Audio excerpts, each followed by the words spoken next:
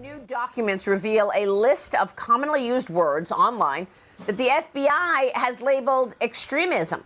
This after a FOIA request, it's a Freedom of Information request from the Heritage Foundation. The phrase red pill, made famous by The Matrix, is a belief that society is corrupt and people are victims of that corruption.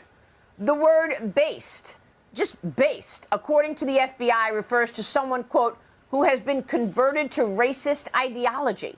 And then there's this one, LARPing. It originally refers to groups doing live action role-playing. Now it's a way to, quote, deride individuals accused of not being as extreme. I like that they just guess at the definitions. They don't even know. They don't even know. They're just guessing what the definitions are. Picking up words off the internet.